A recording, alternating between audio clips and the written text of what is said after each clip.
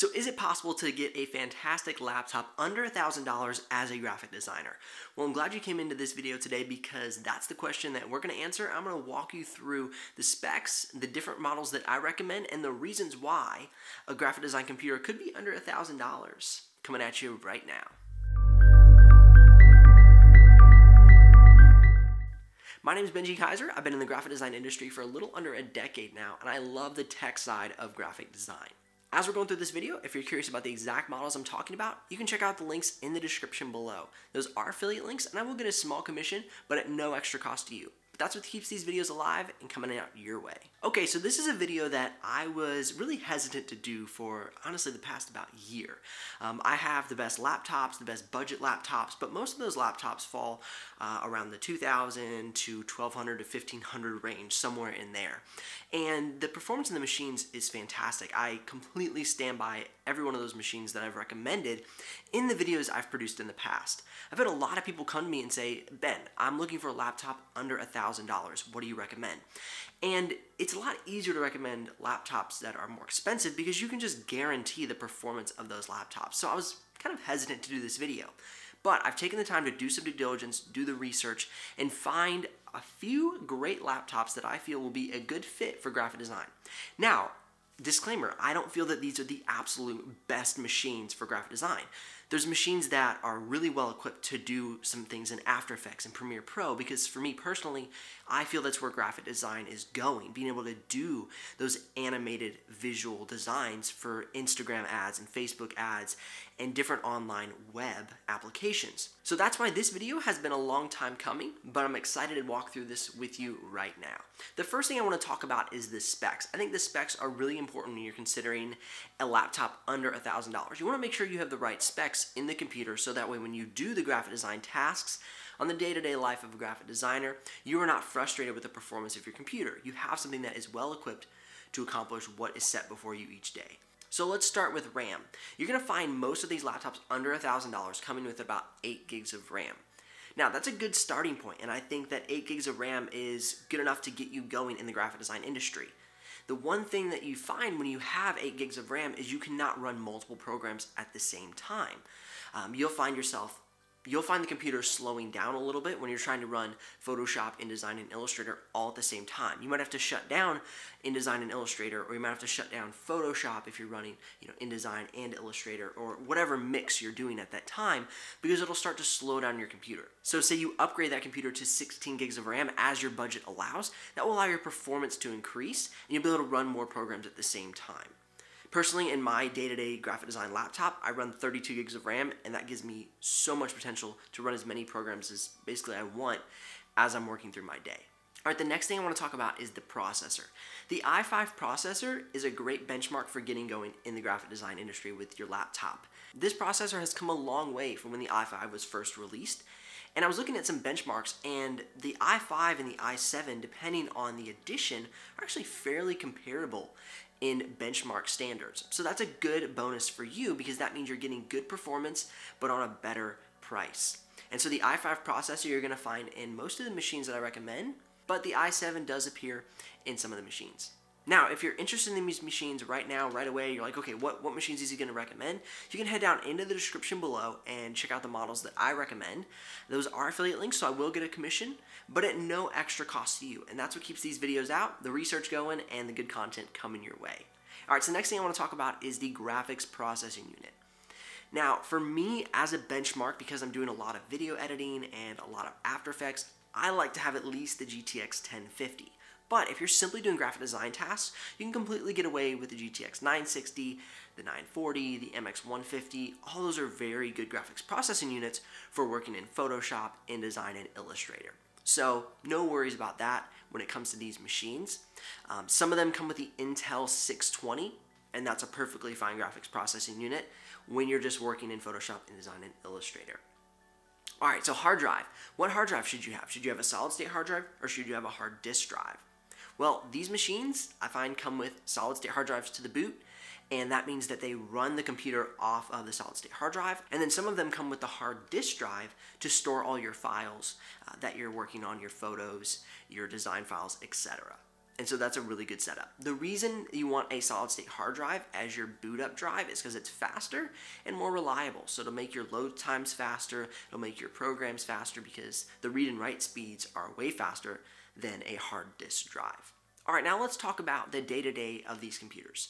The screens, the components, the ports on the side, etc. So you want to make sure that your computer comes with the ports that you need as your day-to-day graphic design work calls for. So for me, that could be very different from you. And so as you're looking through these computers and clicking through the links below to check out the models that I'm recommending, make sure you look at those ports on the side. Does it have a USB port if you're going to be sharing files through a thumb drive? Does it have an SD card slot? If you're somebody who's doing a lot of photography, you take your own pictures, so you need that SD card slot to kind of boost your productivity. Does it have an HDMI port or a display port if you're going to be having an exterior monitor? I actually run a monitor off of my laptop, and that gives me a little more working space, and I like that a lot. So I have an HDMI port on my computer. Do you need Thunderbolt? Do you need a headphone jack? So just really be thinking about these things as you're looking to get the computer and the model that you like. Okay, the screen. These computers come with HD screens, so the quality is good. Now, because these are more of the budget range, they're not going to have as much Adobe RGB. So for instance, the Gigabyte Aero 15 has 100% Adobe RGB color space. This is one of the best screens on the market for color quality. Now, these screens are more on a budget category, so they're not going to have the most color accuracy, but they're really good screens, they're really crisp, and you're going to be able to do your work well. It's not going to throw you off, it's not going to be all blurry like the old school compact computers. Okay, now let's talk about if you're maybe an illustrator. Well, some of the computers recommended do have the 2-in-1 flip screen, and you can get a pen because they are touch screen, and so you can do drawing directly on the screen, which could be very helpful for you as an illustrator. So you got to think of some of these things, some of these usabilities. And all the computers that are recommended are going to be very lightweight computers. There's nothing here too bulky, nothing that was going to make you difficult if you're a student or if you're a graphic designer who's out on the town a lot, going to meetings in coffee shops and things like that. Alright, so that kind of gave you a perspective on what to be looking for as far as the experience of your computer is concerned. Alright, now let's jump into the recommendations and check out these computers and see which one fits best for you. Alright, so the first one I want to talk about is the HP Pavilion X360. This is a computer that is a 2-in-1 laptop, and what that means is the screen folds over and it becomes flat, so you can use a drawing pen to maybe do some Illustrator sketches on it, to do some Photoshop work, whatever it might be.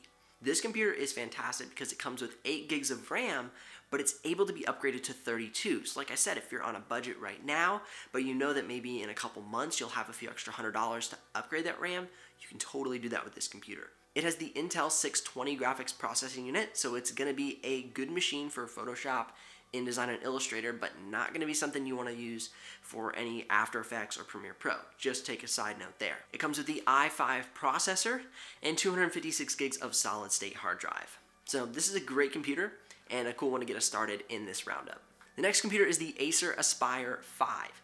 I like this computer because it comes with the i7 processor, so it's going to be a little bit more powerful as far as the processing speed is concerned. It has 8 gigs of RAM, it has the MX150 graphics processing unit by NVIDIA, and it has a 256 gig solid state hard drive. So very good computer, and like I've been saying, if you want to upgrade that RAM later, you can totally do that with this machine. So this next computer is probably one of my favorite computers in the lineup, kind of for all-around performance and build, and this is the VivoBook S. I really like this computer because it has a top cover, which is an aluminum bezel, which is pretty cool. A lot of these budget computers, a lot of these computers under $1,000 you're going to find are just plastic builds, but this computer takes it a little bit above the edge of the competition and gives you that aluminum top cover. Okay, now what I also like about this computer is it comes with the i7 processor, it comes with the MX150 graphics processing unit, 8 gigs of RAM, and a solid state hard drive of 256 gigs, plus the standard hard disk drive as your storage. So you're going to boot up on the 256 gig solid state hard drive, and you'll save all of your files on the standard 1 terabyte hard disk drive. Alright, so the next computer, and close behind the VivoBook, is the Lenovo Yoga 710.